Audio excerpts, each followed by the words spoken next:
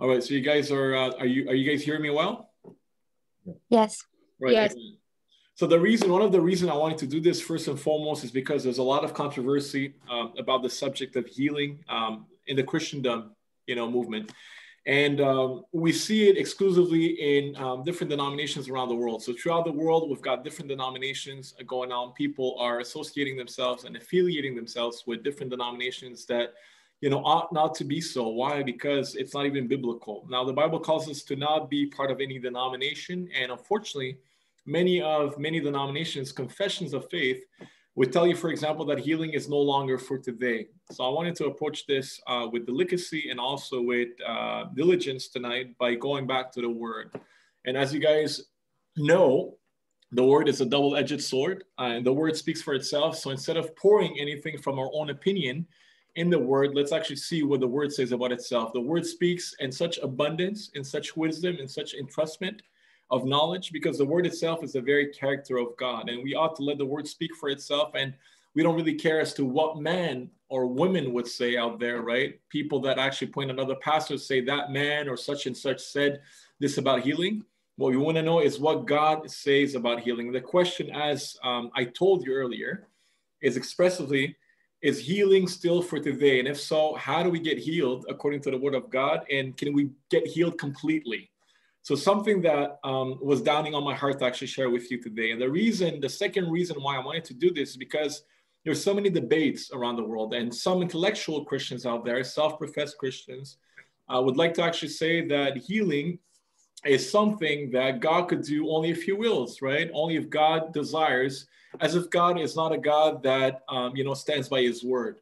Now, I expressively said earlier that, we believe the word of God. We believe it because God says that his promises are yes and amen. When God says something, when he makes a statement, he's not a man that he would lie, the word says, all right? He's not Rafi, he's not Hassan, right? He's not Neil, guilty of maybe lying sometimes, white lies here and there, Tanya or whoever it is. God is a God that is a covenant-keeping God of his people, meaning that whenever God promises something, guess what? He does keep his word, all right?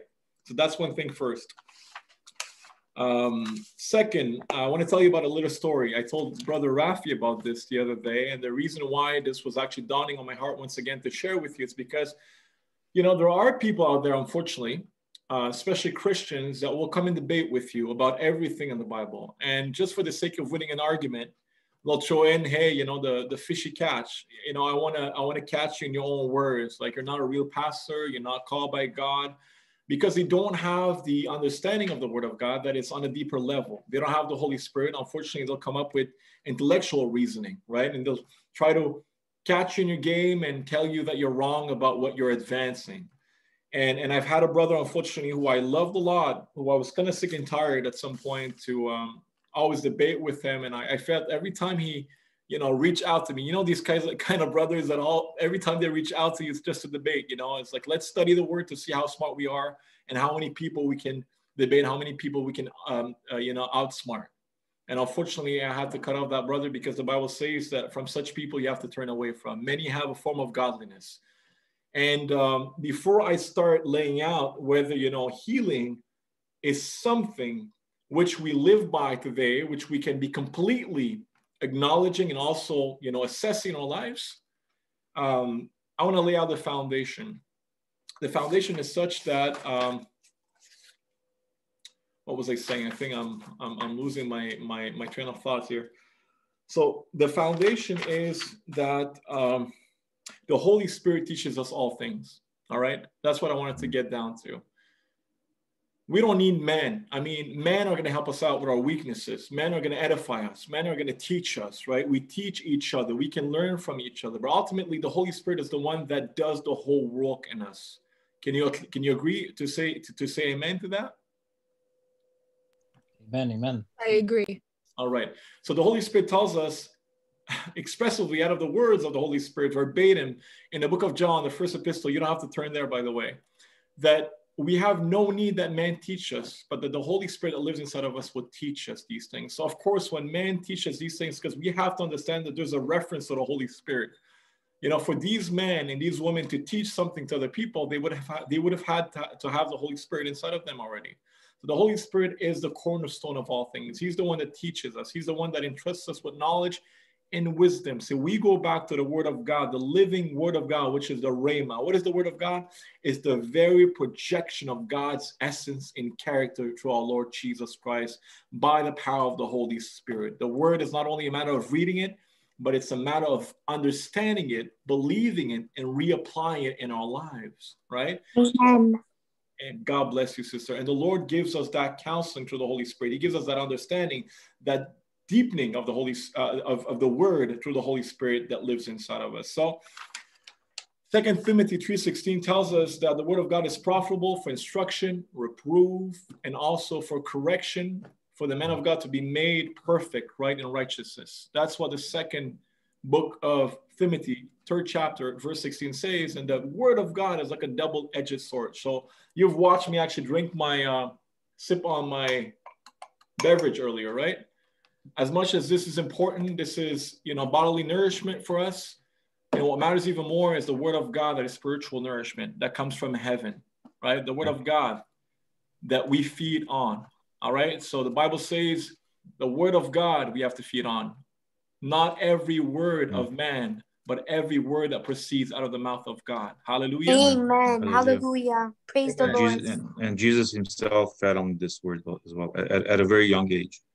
Amen. And he was expanding in truth and in spirit, the Bible says, right? The more he was growing in the word, which was coming from God, the more he was receiving from the glory of the Father, the more he was expanding in truth and in spirit as well, right? And just like him, we ought to also do it, because the servant is not above the master.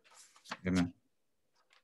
So let's start. Let's actually turn to, will you please, Psalm 107, verse 20. And the reason why I want you to go there, guys, once again, is because I want to show you that if we commit to God for healing, God can heal us. Now, don't get me wrong, and I'm pretty sure that some people that will be watching will probably try to pull the worms out of my nose and out of my mouth. I'm not saying that it's going to happen instantly. What I'm saying is that if we believe by faith, it shall be given unto us according to God's timing and in perfect season, right? That's all I'm saying. So sometimes God will appoint struggles and also infirmities and sicknesses or pain to happen, so we may learn to commune with our Lord Jesus Christ through his sufferings. Now, it doesn't mean that I'll be instantly healed. It simply means that God has heard my prayer, but according to my faith, it shall be given unto me. Now, I might be healed today. I might be healed tomorrow. I may be healed in a week from now. I may be healed in a month from now. But God's will does not change in terms of whether God wants us to be healed or not. So today's healing is accurate. It is still for today's day and age. And we can still be provided that healing. We can still grab hold of that healing. We can believe the promises of God. I'm going to show you why God wills that we heal, not only spiritually, but physically. Because you see, many Christians out there want to discredit the word of God and say that, hey, it is speaking about spiritual healing rather than physical healing, which is not false. But we can see both phases laid out for us in the Bible, both physical and spiritual at the same time. All right, guys? Mm-hmm. Amen? Amen. I mean, can you speak again? You said Psalm what exactly? I'm going to go there. So Psalm 107, verse 20. Let's break that word down. Psalm 107, verse 20. Would you please turn there? Hallelujah. I'm so excited. I don't know for you guys, but I'm super excited about this. Yes. Amen. Can't you tell I'm so excited? Huh? This is my excited face. Amen. I see that, man. That's the biggest laugh you've ever laughed. I'm always excited when we open the Bible, man. I just don't show it from the outside sometimes. It's good to see you smile, bro. You know, there's joy in being with the brethren. Amen. Amen. Hallelujah. There's joy in reading the word of God, because the word of God is like a double-edged sword that cuts through the marrow and the bones. It is revealing of what God wants and revealing of what God does not want. All right. So Psalm 107, verse 20. Yes. I'm going to read. He sent out his word and healed them and delivered them from their destruction. Now, I'm not reading in context here, because all I want you to know is that the word healing here, if you look it up, it's koli, according to the interlinear, Hebrew Bible. So it is not spiritual healing this is about. That is physical spiritual, that is the inside, but this is the outwardly healing. This is a physical healing that this is about. So the word healing in this case, okay, equals to physical healing. All right. So we don't deny that there's spiritual healing in the Bible, but in this very case, what this is about, the word here, if you translate it back in Hebrew, right, the terminology stands for a physical healing. So I want you to write that down, please. So Choli is a physical healing, Choli. And you'll see why I'm making you write this. So once again, I'm going to read it just for the sake of you understanding the importance of how much God wants to heal us. He sent out his word and healed them. Now, notice that the Lord is saying that the word is what heals us. All right?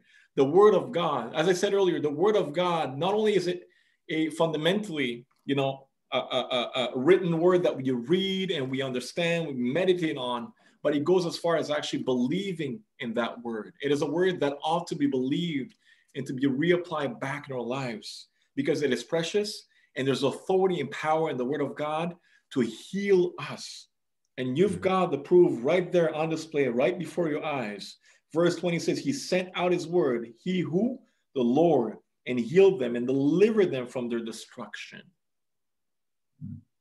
And once again, what this word stands for here, the terminology used in Hebrew indicates that it's physical healing and not spiritual healing. Are you guys with me? Yes. Amen.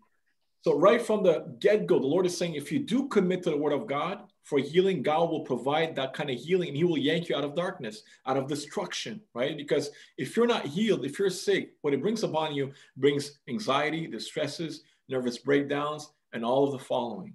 And you find yourself in a place of unrestfulness. You want to be restful. You want to be resting at Jesus' feet. You want to be, calm. You want to feel the comfort and the peace of the Lord. And unless you believe in the word of God, you won't have these kind of promises. Why? Because you are doubting the word of God. So that just shows me something here, my friends, is that we ought to believe in the word of God. When we take the word of God and read it, we have to understand that the word of God is very much alive and very much, still for today. Because the word of God is the same yesterday, today, and forevermore. Many Christians will say, hey, the word of God is settled in heaven forever and ever. They'll quote to you, for example, that heaven and earth will pass away, but the word of God will never pass away. That God is the same yesterday, today, and forevermore. But yet, they discredit the word of God, try to disprove it, and tell you that the spirit has changed, that the word of God is not to be taken in context or not to be believed in its full inherence, which is totally wrong. If we do believe in the word of God, we have to understand that there is authority and there's power and strength behind the word of God. So in order to be healed, what does God require of us? Is that we would believe upon that word of God and believe in it so much so that we know that it is truthfulness. Hallelujah. Praise the Lord. Thank you, Jesus. Thank you, Lord. Thank you, Lord. So committing to God for healing is to understand that the word of God is like a seed. And I'll give you an example. You remember that parable of the sower that went to sow? 4 different types of seeds, right? Fell into 4 different types of grounds. Actually, the same seed, fell into 4 different types of grounds. One seed fell into thorns and thistles. The other one fell into rocky ground. One of them, I believe, I don't quite remember where, but I believe it fell by the wayside. And there's one of them that fell into a good ground and then sprouted. And from that point, bear many fruits. So that seed is none other but the word of God. So what God was trying to put on display here through the words of our Lord Jesus Christ is that, conveniently, the word of God, if it's sowed in a good soil, it will sprout and it will deliver fruits. All right. So when you pray believing, you have to understand that you have to believe that that seed is sown into a good ground. Because if you don't believe when you pray, then it's as if you have taken that seed, which is the word of God, and thrown it into, a place that is rocky or into thorns and thistles or, through the wayside. And that's why it won't be bearing fruits. The reason why is because there's doubt in your heart. There's a lack of faithfulness in there. So the seed being the word of God needs to be planted in, good soil for it to bear much fruits. I'll give you an example. It's like a farmer that is waiting for his harvest, right? and he hasn't sown anything, it would be ironic for that farmer to keep on waiting, expecting something if no seeds were ever sown. So unless you actually sow something, you can't expect any harvest at the end of the springtime. So when you sow a seed, you have to believe that that seed was sown so that seed can actually bring forth good fruits. And that seed is none other than the word of God. So what does it tell you? That we have to believe in the word of God before even we pray. And I'll go as far as actually making you turn to Mark 11:24. Let's go there together. You guys with me? Yes. Right. Mark 11. Yes.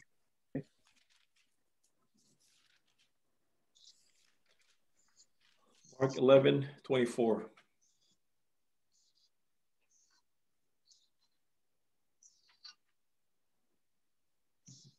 Are you guys there? Yeah. Okay. Amen. Amen. So Mark 11:24. So reading from verse 24 and onwards, therefore I tell you, whatever you ask in prayer, believe that you have received it and it will be yours. All right? And whenever you stand praying, forgive if you have anything against anyone, so that your Father also who is in heaven may forgive you your trespasses. Isn't it interesting that the Lord is saying that whatever you ask in prayer, believe and it shall be yours? Once again, this is a display of how important faith is. Faith is the foundation of all things. Faith is the pillar of our faith. Faith is a pillar of our faith. Think about it like that. Honestly, just very simple and very simply put, faith is the foundation of all things. And faith is the foundation of our faith. You know, many people have different faith out there. Their faith are discredited. Why? Because they don't believe in the one true God. We believe that we have a God that is very much alive. It's not the God of the dead.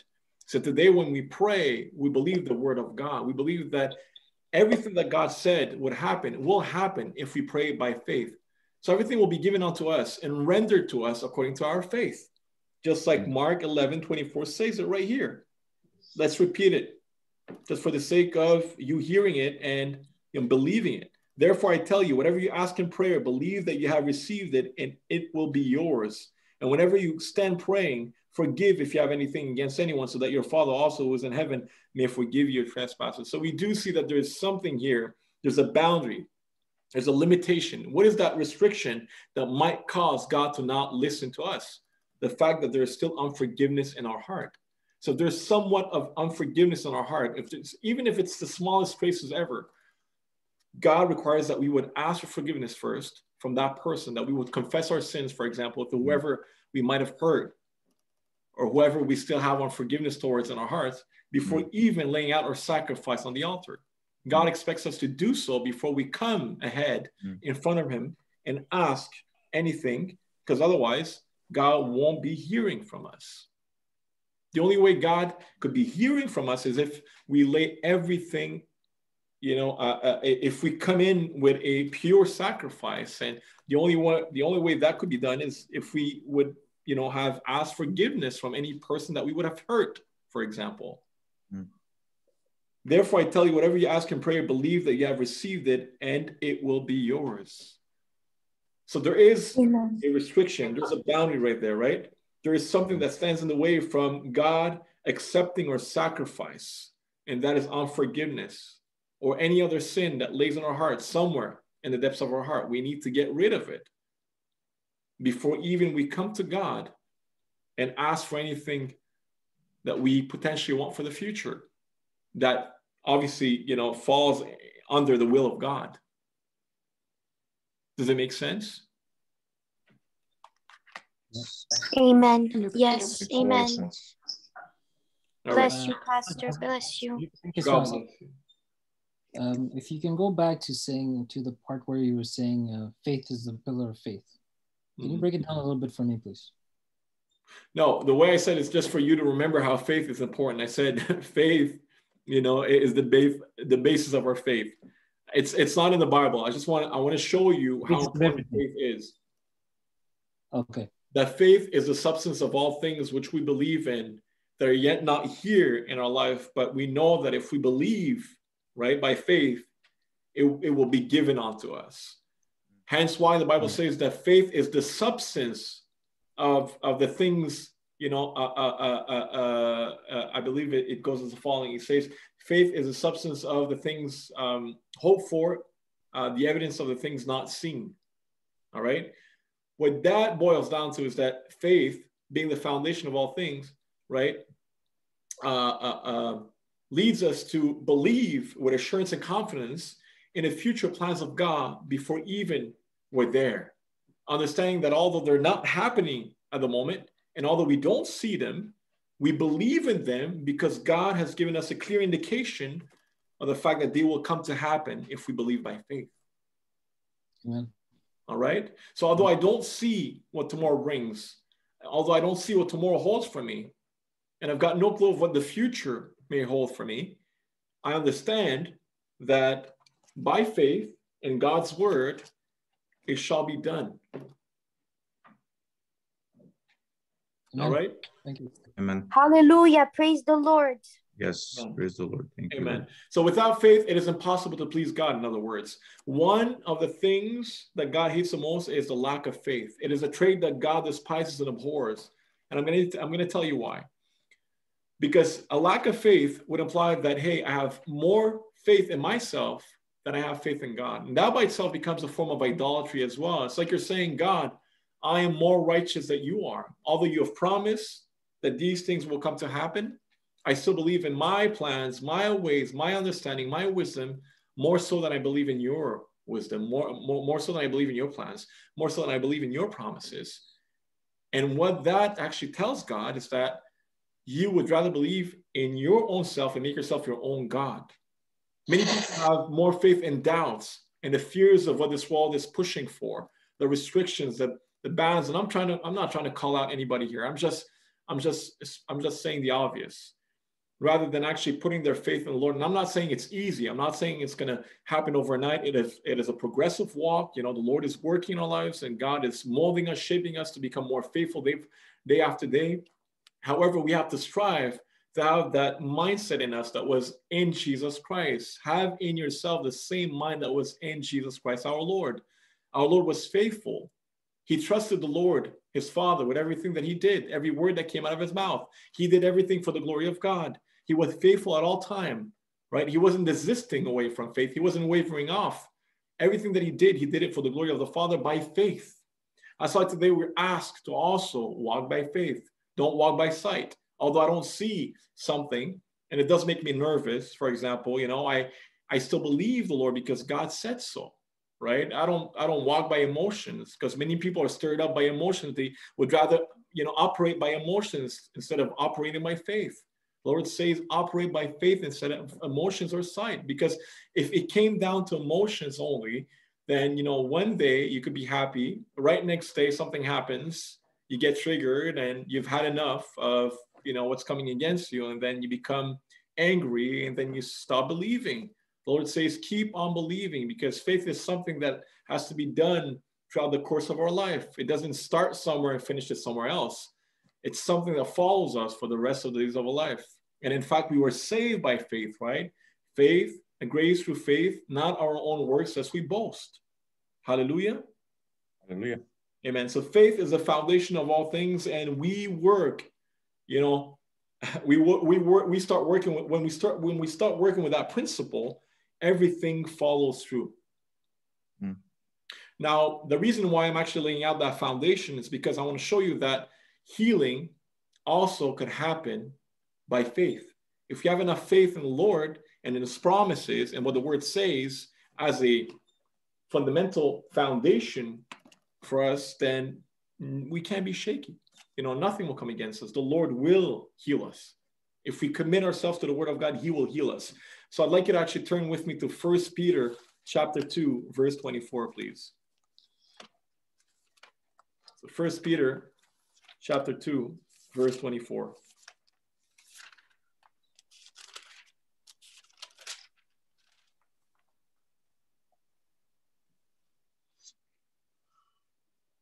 Guys there?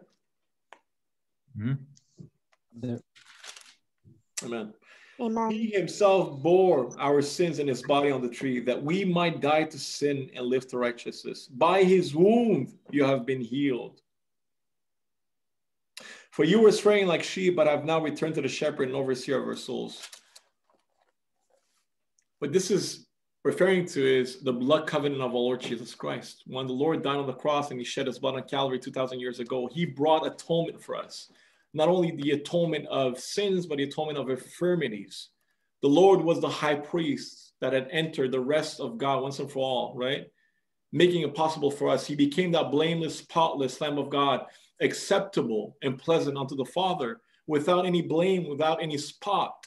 So if we would believe in him, put our trust in him, we would not only be saved from our sins, but also saved from our iniquities. So there is such thing as an atonement in the blood of Christ Jesus that covers and redeems us, not only from our sins and our iniquities, but also from our infirmities. We have to believe it. We have to understand it. We have to know it. When the Lord speaks about healing here, he doesn't speak about spiritual healing only. He speaks about physical healing as well. And I'll show you why, because this verse that we just read is a direct prophecy from the Old Testament, a prophetic messianic prophecy from Isaiah 53. Now, if we lead back in the Old Testament, which we're going to do, if you go to Isaiah 53 with me, please, Isaiah 53, I'll show you how this word sickness is literally pointing at a physical sickness and not a spiritual sickness.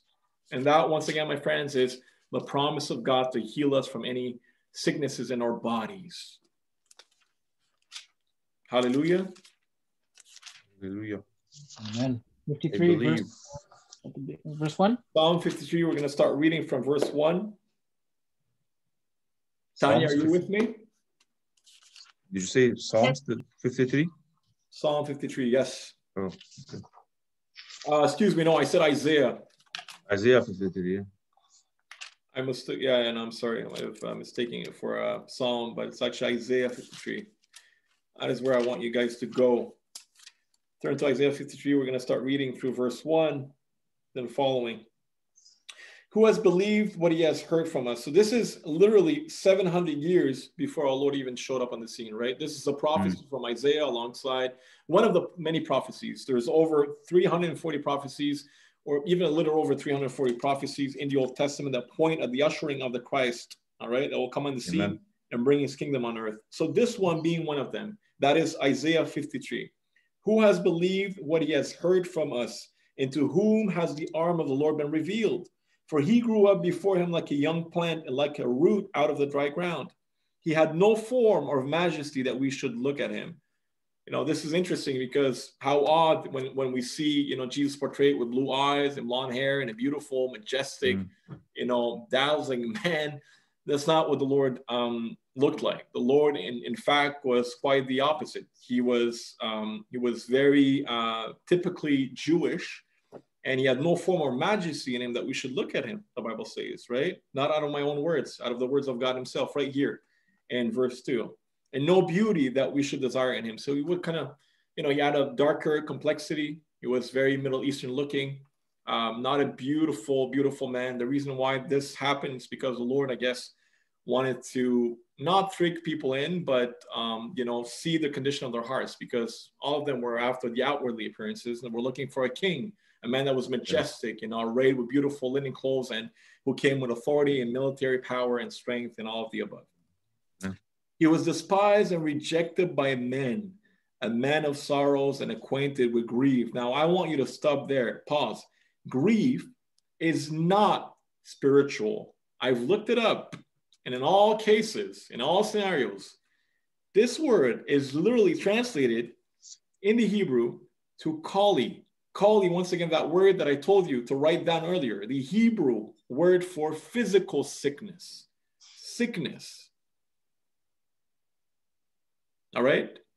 Mm-hmm. So this is a physical sickness. Now, let us reiterate and try to read this verse once again. Now, with a different reading. Let's switch grief over to sickness instead, and let's see if it does make sense or not. He was despised and rejected by man. If we carry on, it says, a man of sorrows and acquainted with sickness. All right. And as one from whom men hide their face, he was despised, and we esteemed him not. Surely he has borne our griefs. The same word, once again, he has borne our sicknesses and carried our sorrows, yet we esteem him stricken and smitten by God and afflicted. Now, I'm not saying that this can be spiritual. What I'm saying is that if we make that connection that I told you earlier about, when sin entered the world to Adam and Eve that were beguiled and ate from the tree of knowledge of good and evil, sin brought what? Sicknesses, infirmities. It brought a curse on the whole world. When the Lord cursed the whole world, now the reason why we see so many people dying, the reason we die, the reason why there's spiritual death, but also physical death, because there's something such as sin that is living in our our beings, and that needed to be eradicated. And the Lord came in. What he did is he reversed that, of course, right? It was death on the cross. He reversed that, so he would bring back the preservation of how men were in the beginning when we were in the Garden of Eden. Right? He had to die on the cross, and he had to become a curse on the cross. He had to become sin on the cross. So he would crucify that sin. So if we would believe in him, the symbolism behind it is that we would just as equally as him also crucify that sin and be reborn in the newness of life that he promises through the resurrection of the Holy Spirit. All right? Yes. Guys with me? Still here, brother. Thank you. Amen. So verse 5, but he was pierced for our transgression. So notice that this is talking about our sins. He was crushed for our iniquities. Upon him was laid the chastisement that brought us peace. And with his wound, we are healed. Amen. Amen. Amen. So today, Hallelujah. amen. Hallelujah. So today, when we plead the blood of Christ Jesus to, over our bodies from head to toe, and we say, Lord, cover us, cleanse us, wash away our sins, but also our infirmities, we have to believe it by faith, because that's what the word says. And the Lord asks us to what? Believe in that seed, believe in that word. That's exactly what we're trying to do. We're trying to break down that word and elaborate it so we can get a clear understanding of it, but also be able to reapply it in faith in our lives, so we might be able to be healed, not only spiritually, but physically. Amen. Amen. Amen. Amen. Praise the Lord. Thank you, Jesus. Thank you. And the biggest proof of that is that if we go a notch further, when James, in the book of James, speaks about sicknesses in the church among the body of Christ, the body of Christians, he says, confess to one another, right? So you can be healed. Why? Because Paul even himself speaks about, if we are sick, could it be because we are sinning, because we are living in an ongoing habitual life of sin? When we cut off sin at the root, when we don't entertain sin that is crouching by our door, when we leave sin aside, when we are obedient to the Lord, not only do we get revelations and blessings from God, but we also get to be healed physically, because sin, whenever it's entertained and whenever it takes over our hearts, our minds, right? It is corrupting our internal being, the inner man, the spirit man that is inside of us, thus affecting the body. I'll give you an example. When you see people so hurt, so broken, still entangled, with this life of anxiety, depression, stress, not being fully set free, having different addictions, right? Going down that pit of darkness in their life. It's because they're not committing their lives to Jesus. Why? Because they're not being able to be set free, because they are not accepting the Lord. And as long as they're doing that, right, they're still in bondage. They're still very much in slavery. But the Lord came to set the captives free. And when we are set free from our unforgiveness, our habits, our bad habits, our addictions, when we commit ourselves to God, from moving away from, our iniquities, whatever it may be, alcoholism, drug abuse, sexual immorality, malice, lies, discord, this and that, which people are fashioned to do in this world, that's when we come across the true light of God. And once that happens, our former man is changed. If any man be in Jesus Christ, he's a new man today. He's a new creature. So we go from being broken in our spirit, in our inner man, to being set free, right? Because now it's the Spirit of God that is replacing that inner man that was there from my old me, right? And now that the Spirit of God is inside of us, God preserves us from all sicknesses and all diseases. So could it be that, the reason why we fall in sicknesses or diseases sometimes because we have fallen in sin? There might be sin in our lives. There might be something that we're not truly cutting off. We're not putting on the altar. We're not saying, Lord, I rendered this unto you. I give you this. You remember what the Lord said in 2 Chronicles? He said, if my people who are called by my name would humble themselves and come to me prayerfully and be obedient and leave their sins aside, then I will hear from heaven and I will come and heal them and heal their land. The reason why people are not healed today, the reason why we see so many, sick people, so many dying people, so many people struggling with diseases and illnesses and being in pain and hospital beds, and it's because they're not fully, set free. They're not obedient. They're not seeking for God. They're not searching for God's face. They haven't humbled themselves in front of God. And thus, piling up sicknesses upon themselves. All right? Amen. Does it make sense? Do you feel like it's something that is speaking to your hearts? Are you feeling convicted? Yes, Pastor Hassan. Amen. Amen. Hallelujah. So before we go ahead and see how to truly actually, do this, and what is the process that we ought to follow in order to actually get ourselves out of sicknesses by faith, so we can actually receive the healing from God freely, we're still going to turn into a few passages together. All right. So I'd like you to actually turn to Leviticus 14:18. That's in the Old Testament, please.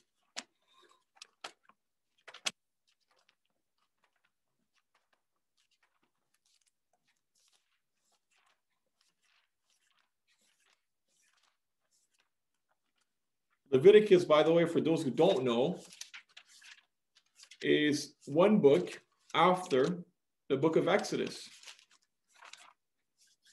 Chapter 14, verse 18.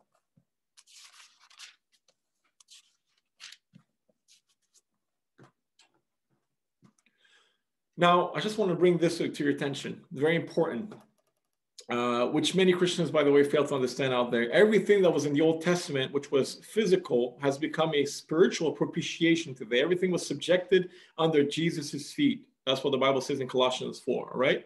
We have to understand that. What used to be a mirroring of the spiritual things to come in this day and age, right? Ever since the Lord died on the cross to provide the salvation of the cross, everything used to be physical back then, right? So it's like a mirroring, physical / spiritual, physical versus spiritual. The Levitical priest back in the Old Testament, hypothetically speaking, Aaron, he used to sacrifice animals, right, for the people of Israel. And most of his sacrifices were done under two reasons, under two facets. One, for the spiritual needs, which were, spiritual forgiveness, of course, the sins of the people, either for himself and for the people and their loved ones. They used to commit to that sacrifice, right? The shedding of blood, because without the shedding of blood, the Bible says that there is no remission of sins, which the Lord, by the way, became that lamb, as I mentioned earlier, and shed his blood for us to be forgiven our sins and have eternal life. But that Levitical priest, under the Levitical priesthood, had to also atone in the same way with different bullocks, different animals, different sacrifices, for the intent of actually physical healing. I bet you didn't know that. And now Jesus, being the high priest under the order of Melchizedek in the Old Testament, just as mentioned in the book of Hebrews, Jesus becoming the propitiation, all of that, to the blood of the covenant for the atonement of all and all who believe in him, not only washes us free from our forgiveness, from our sins, rather, as the intercessor, as the high priest that intercedes for us in heaven, but also washes us free, and that's a promise that is sure, from our sicknesses. And I'm going to show you why. We're going to start reading Leviticus 14:18, please.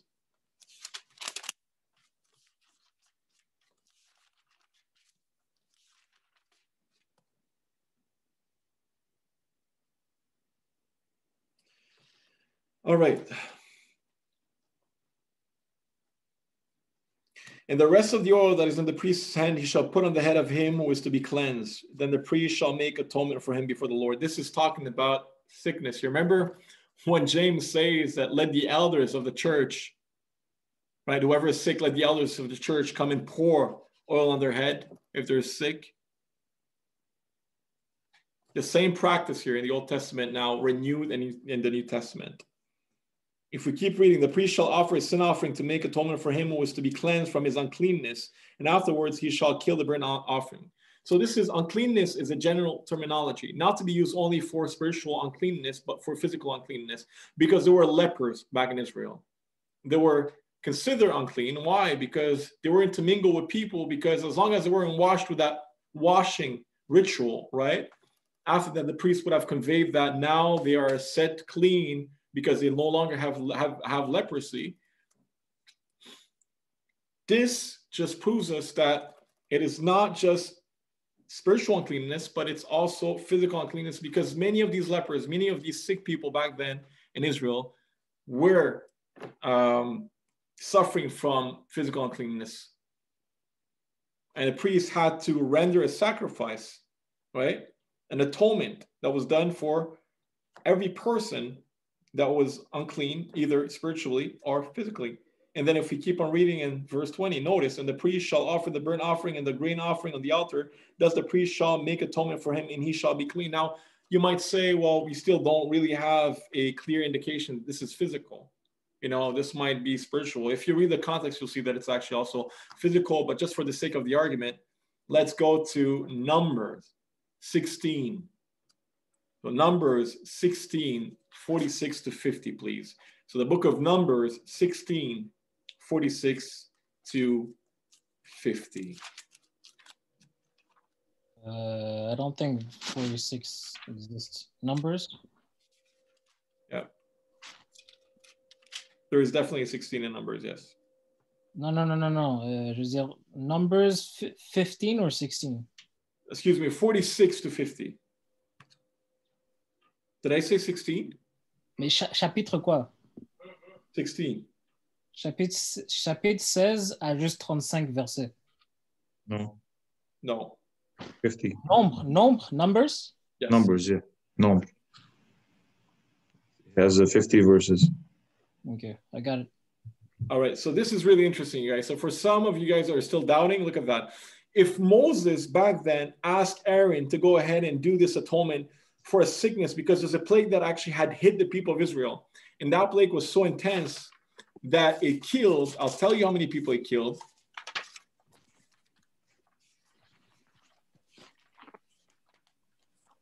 That plague killed 14,700 people. 14,700 people had died of that plague. Aaron, as a priest, in his mediatorial office, which the Lord Jesus Christ, by the way, does the same thing today, but on a obviously higher, spiritual level. He's our mediator, right? One mediator, the man Christ Jesus between man and God, our intercessor who intercedes before the Father.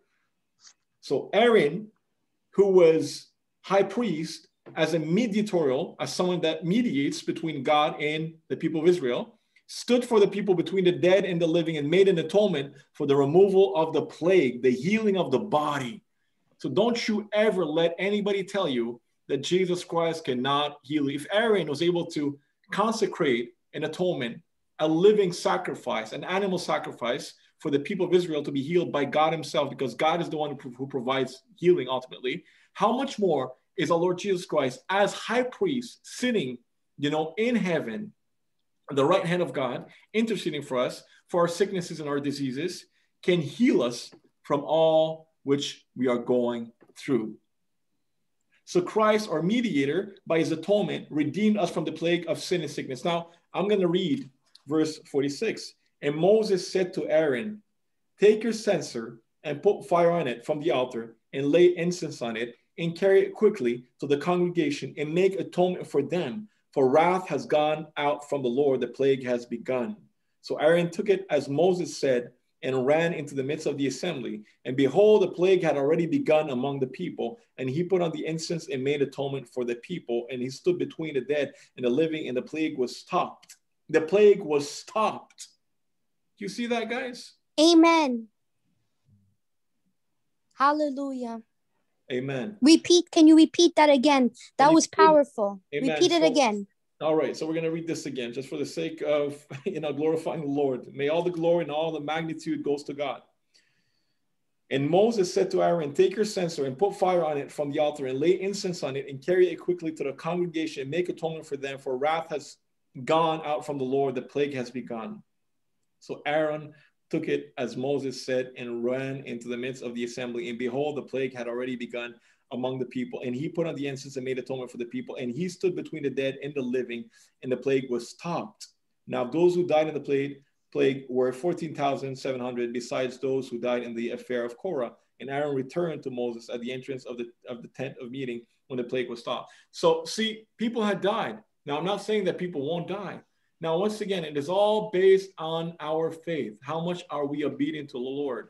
Because I said earlier, Amen. 2 Chronicles says that if we are obedient to God, if my people would, leave their sins aside, right? Whatever practices they may be entangled with, and come to me prayerfully, submitting themselves to me in obedience and humility, then I will hear from heaven, and I will come down, and I will heal their hearts and heal their lands.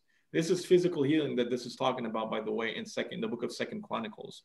I don't know where specifically, but on your spare time, you can, search it when you're on your own.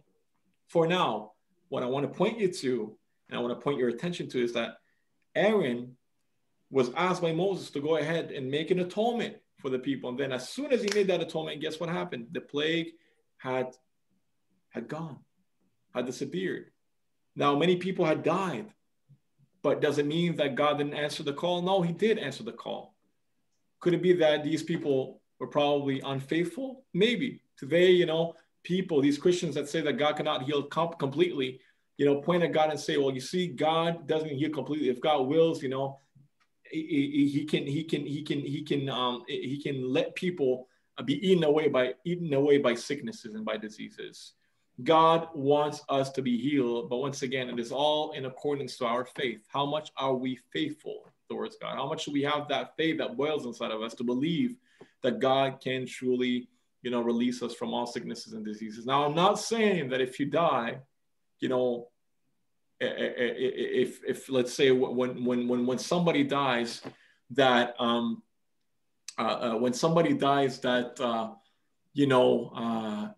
automatically God is not healing them. All I'm saying is that, there's two categories. There is one segment, which is as long as we're still alive and our time hasn't come and we haven't rendered the last breath, if we pray, believing by faith that God can heal us, he will most definitely. I'm telling you guys.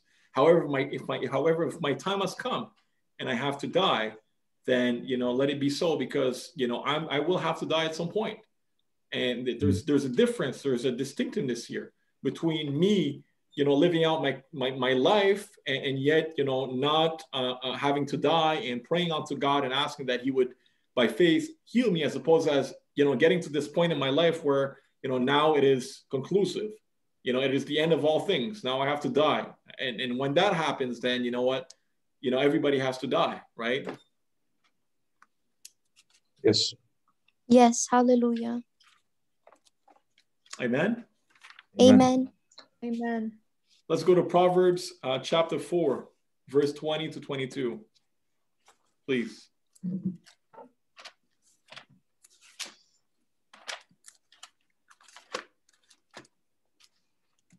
Sorry, what chapter again? Proverbs chapter 4, verse 20 to 22.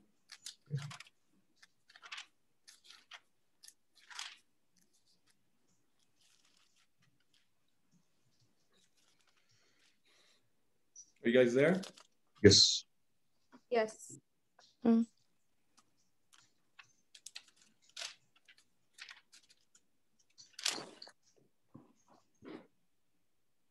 My son, be attentive to my words. Incline your heart to my sayings. Let them not escape from your sight. Keep them within your heart. For they are life to those who find them, healing to all their flesh. Healing to all their flesh. Am I imagining this? Am I dreaming? Are you seeing the same as I'm seeing? Yes. Are you guys also reading the same thing that I'm reading? Amen. What's it saying? Their flesh. Amen. So let's repeat. Let's just read it for the sake of reading it once again. Je le lis en, je le lis en français, moi, et ça dit, il assure la santé du corps. What else do you want, man? Yeah, et j'aime bien aussi ce que le verset suivant qui parle un peu, qui rejoint ce que tu dis. Ça dit, par-dessus tout, veille soigneusement sur ton cœur, car il est la source de tout ce que fait ta vie. Amen. Amen. Amen. Hallelujah. Amen. And can we, you think, pretty sure you guys are probably going to say yes, but I'm still going to ask you. You think we can make a relation between, you know, what you just said here about the heart, right? The heart carrying the word of God. And that other verse, which I love, that says, oh, you know, Lord, I've hidden your word in my heart so I wouldn't sin against you. Sin being the cause of death, the cause of sicknesses, of illness. And God asking us that we would carry, you know, that word of God in our hearts, that we would hold on to that word of God in our hearts. Like Psalm 1 says, right? Blessed is the man that meditates on the word of God day and night. When we meditate on the word of God, we understand the depths and the heights and the widths of what the word is all about, and then cleave to it and understand that there's a power, there's a form of authority and power for us in our lives, for everything that we go through. That as long as we believe by faith in the word of God and the promises of God, which is why here, what Solomon is telling his son to do is he's asking him to be attentive to my words. So notice the first procedure here in order to get that healing is to be attentive to the word of God. How many people do you know of that are not healed because they're not attentive to the word of God? People that read the word very religiously, right? Diagonally, reading the word just for the sake of reading the word, not stopping to break it down, not stopping to be attentive to it. To be attentive to something rather, is not just to hear, but to listen. You've got people that listen to us sometimes and pretend like they do care about what we're saying. However, they're not really hearing us out. They're listening to us. Excuse me, it's the opposite. They hear us out, but they don't listen. But if we do listen to the word of God, then that might imply that we are attentive to the word of God. When we become attentive to the word of God, and when we incline our ear to God's saying, and when we don't let these things escape from our sight, which is verse 21, and keep the words of God within our hearts, then they became life for us who find them and healing to our flesh. Amen, Pastor. Yes, there's a big difference between the two. Absolutely. Amen. Amen. So I believe listening is when you carefully, you know, are attentive to someone's words, as opposed to just hearing, you know, which people do commonly. You know, they'd like to say that they're actually listening, but they're not, however. They're kind of just hearing it out and not really caring afterwards. Exactly. And I think that we can see it, we can notice it, we can feel it in our spirits. Sometimes people don't really care about the matters that we're saying. They're just there to pretend that they're truly, and I mean, we see Christians like that in different churches, but I can't really blame everybody. I can't blame the churches around the world, you know, or the Christians around the world for not really understanding the word, because sometimes, you know, it's like the pastor, you know, that is behind the pulpit doesn't quite get it. And because he's not getting it, or because he is a false prophet, for example, he will lay out false truth. You know, the ways of a pastor, you know, they're not always good. Some pastors out there, they're there for the money. They're there for the wrong reasons, and they're not catered with the truth and the matters of the Bible. Instead, they're catered, you know, by means of gain and selfish interests. And the congregates who are parts of these churches, while they listen and they hear, excuse me, they don't listen. Why? Because either they're not interested, or, you know, they just believe everything that the pastor is saying, and most of the things that he's saying are just false. Hence why the Lord says that the fear of the Lord is the beginning of all wisdom. We have spoken about this before. We said that going back to the word of God, meditating on it, and just like Solomon here very wisely is telling his son to do and warning him to, you know, be attentive to God's words, inclining therefore his ear to God's sayings and not letting them escape from his side. and keeping them within his heart. And then after he does these things, then he will have life through these words, and healing will come along in his flesh. Isn't that beautiful? Beautiful promises of God. Amen. You guys with me? Hallelujah. Amen. Tanya, am I going too fast or are you okay? Are you asking me? Yes, I'm asking you. Yeah, everything's fine. I was just thinking about the pastor thing that you said. Like, if it's famous, then question it. Any pastor, like any Christian pastors that are famous and well known, question it. Amen. Amen, sister. Amen. Right You're now, absolutely we're not right. famous, we're not popular. We've got a small church, but hey, bigger churches, bigger problems. Smaller churches, smaller problems. All right. Amen. It's funny because I was watching a video on Joel Osteen, his name is, and another pastor named Kenneth. Okay. Just like earlier this morning. So it's funny that you mentioned that. Yeah, wolves in sheep's clothing, unfortunately. 11. So 1 Corinthians 11, 29 to 30. So verses 29 to 30. Actually, one verse, 29 to 30.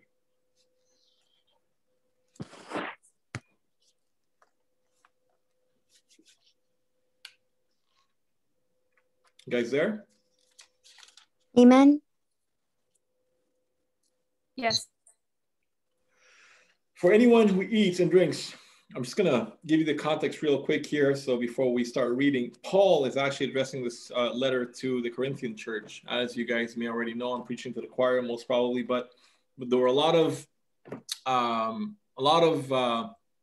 flaws in that church. There was a lot of wickedness, a lot of rebellion going on. It was sexual immorality, as you know.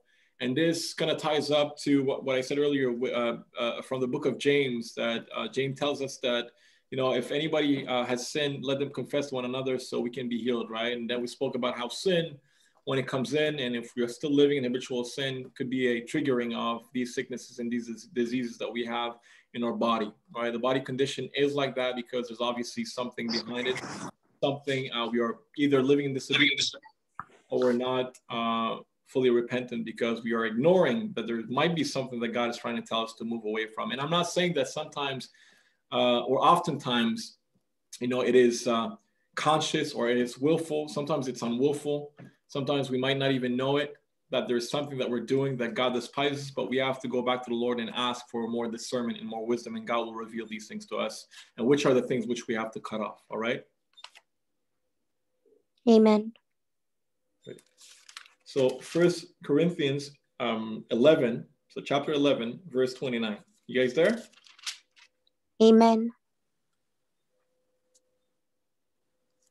For anyone who eats and drinks without discerning the body eats and drinks judgment on himself. That is why many of you are weak and ill, and some have died.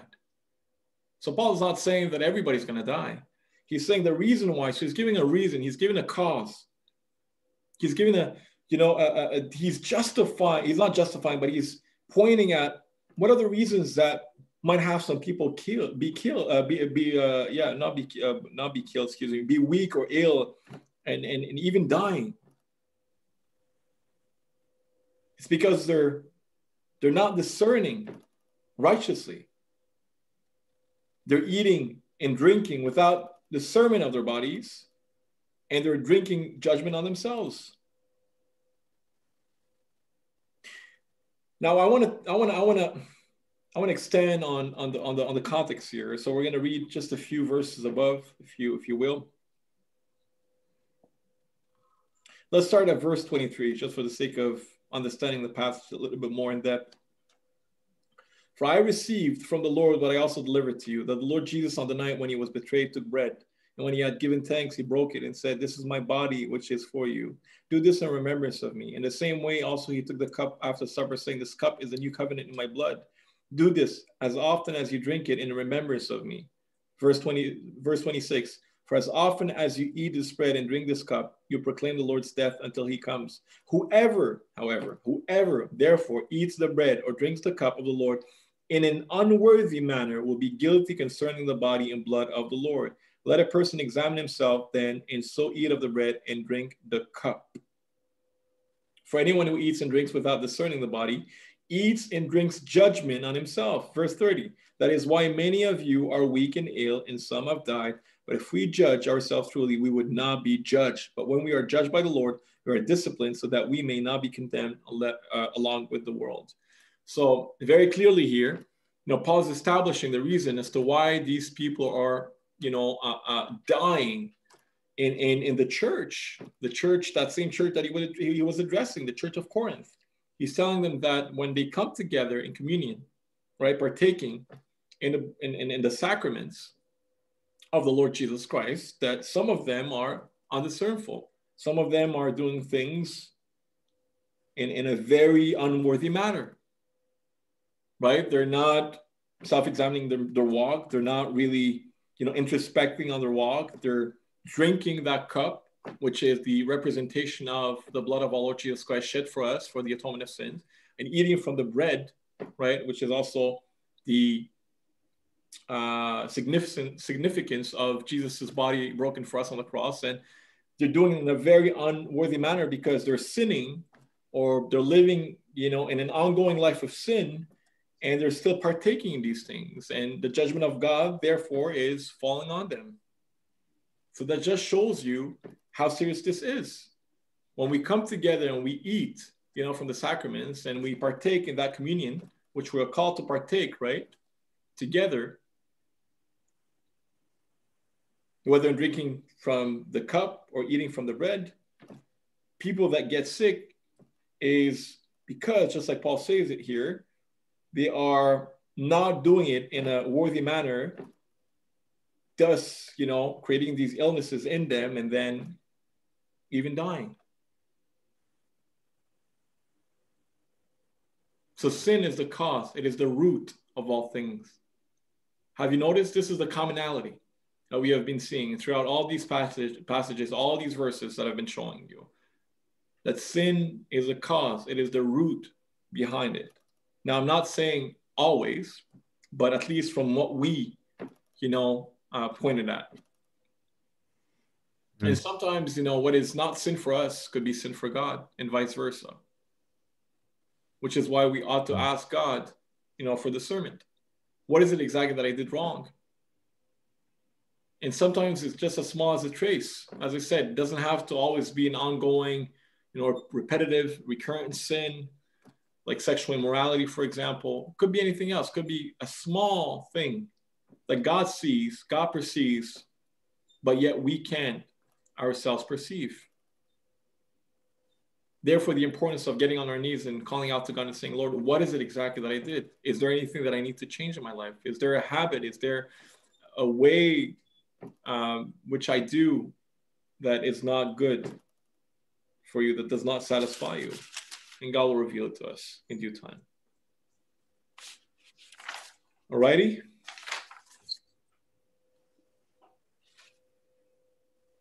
You guys following?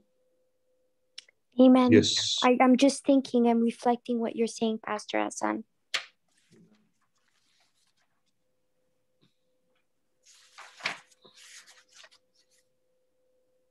Now, the Apostle Paul tells us somewhere else, he was made sin for us who know no sin.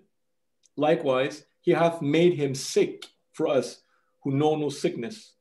Peter writes, who his own self bare our sins, we read this earlier, and his own body on the tree, 1 Peter. Isaiah declares, surely our sicknesses he hath borne, and our pains he hath carried them. Leeser translate, that's the writer. So I quote, only our sickness did he bear, having none of his own. See, he bore our sicknesses, not his, because he didn't have any. He was perfect in all of his ways. He was blameless and spotless because he was without sin. Right? Somebody had to actually bear our sins and our iniquities. Our Lord did it, although he didn't have any sins in him. One of the 7 redemptive names of God is Jehovah Rapha. And that stands for, or is translated, I am the Lord thy physician, or I am the Lord that healeth thee. I'm going to read to you what this means. I'm going to read to you the descriptive definition. This name is given to reveal to us our redemptive privilege of being healed. This privilege is purchased by the atonement. The redemptive chapter of Isaiah declares, surely he has borne our sicknesses and carried our pains. For the sake of argument, I have reserved this name for the last. The fact is that the very first covenant God gave after the passage of the Red Sea, which was so distinctively typical of our redemption, was the covenant of healing. It was at this time that God revealed himself as our physician by the first redemptive and covenant name, Jehovah Rapha, I am the Lord that healeth thee. This is not only a promise, it is a statute and ordinance. That's God himself that literally said, I am the Lord who heals you in the Old Testament. Jehovah Rapha? Jehovah Rapha, yes. And may I please know what verse that is? And where is... It's in the Old Testament. I'm going to have to search it for you. But I'll send it to you later if you want to. All right? Thank you very much. No worries. And so corresponding to this ancient ordinance, we have in the command of James 5:14, a positive ordinance of healing in Christ's name. Confess to each other. You remember? That's what James says. He tells us, confess to one another so you may be healed. This is as sacred and binding on every church today as the ordinances of the Lord's Supper and Christian baptism. But why is it that so many few people speak about this? See, because Christianity has become intellectualism today. People don't want to commit to God's promises because if they have an understanding, because this pastor or that pastor said so, or explained so, then we're just going to roll with it. Who cares about what God says? Nobody wants to go back to the word and dig in deeper, right? And see what the Lord says from cover to cover.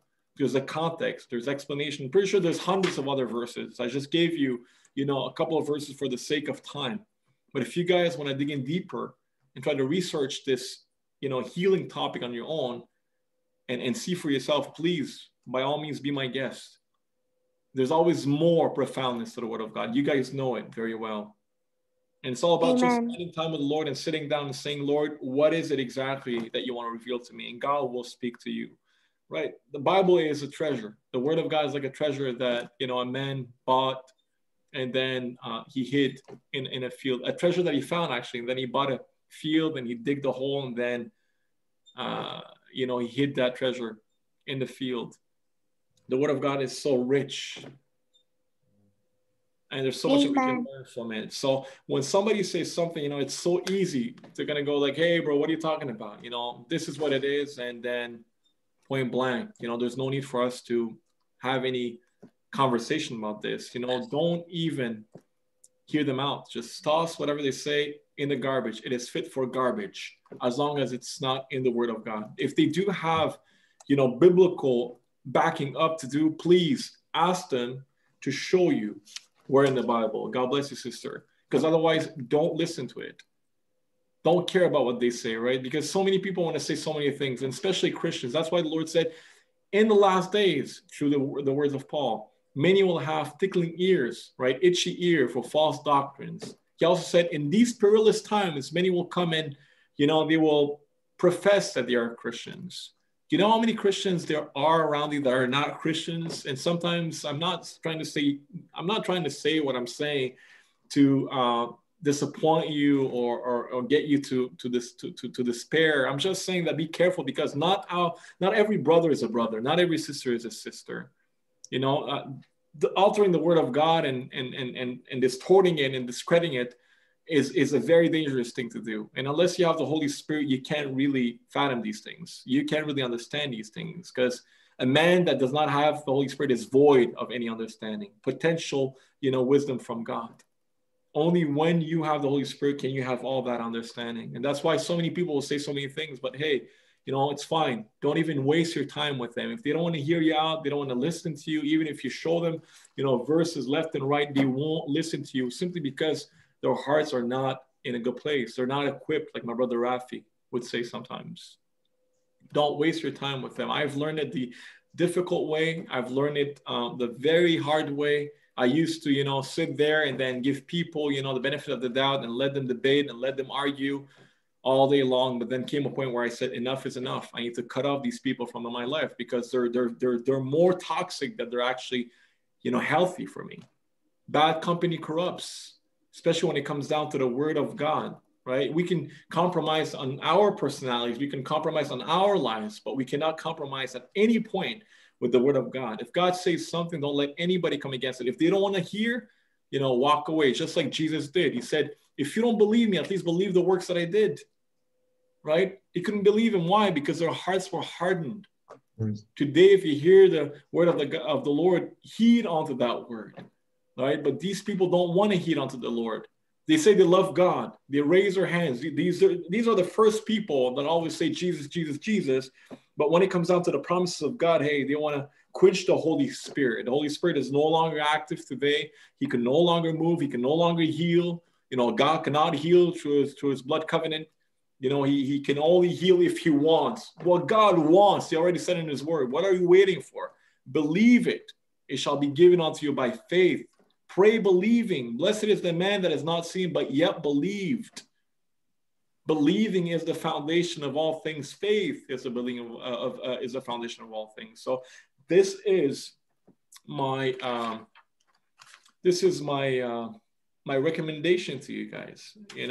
If there's anybody that you feel like it's just way too much and always trying to discredit the word of God and say things that are not, in the word, if you have tried once, twice, and 3 times, 4 times, and at some point it just looks like these people are just filled with strife and anger and resentment and trying to prove a point that is not even in the word of God, then cut them off. That's what I would suggest to you guys. There's no time to be wasted. Amen. Hallelujah. And pray for them. Love on them. For sure. Love on them. And just, I'm not saying don't love on them. Love on them. Anguish for them. Pray that God changes their hearts. But if you can't change them, if you can't help them because they're not willing to help themselves, then, what could you do? There's only so much that you can do, right? So by one man, sin entered the world, and death by sin. The reason why there is illnesses, diseases, pains all over the world, across everywhere we look, is because of sin. And if sin is eradicated from our lives, God will see us through. God will heal us if we believe that God can do it, and God can definitely do it. So by faith, we stand on his promises are yes and amen. God can heal us physically. And Sister Anna, this is a promise for you. This is a statement that comes directly from God's words, from God's mouth. You will be healed. Declare and decree, like the word says, and it shall be given unto you by faith. Amen. Amen. Plead the blood of Christ Jesus over you from the tip of your head all the way down to the sole of your feet, day and night, and ask God in prayer that he would remove it, believing, and say, Lord, I thank you already.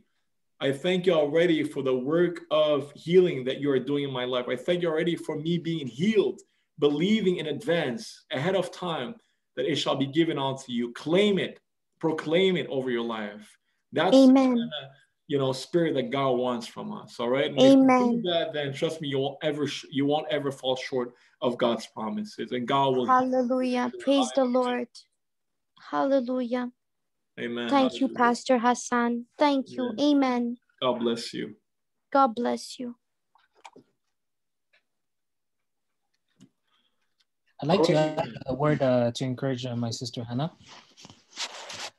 It's just to go back to the concept of faith that Brother Hassan was saying. The New Testament, it talks about that woman that was very, very ill, right? And she had only but faith to touch the robe of Jesus that was going through a big crowd in order to get completely healed. And literally, this is what Jesus told her. Your faith is what saved her, right? So just focus a lot on faith, that God has the goodwill for you, and all you need is to actually grab it. Amen. Thank you, Brother Neil. I remember that verse in the Bible. Amen. And he said, who touched my robe? Because there was so many people in the crowd. Amen.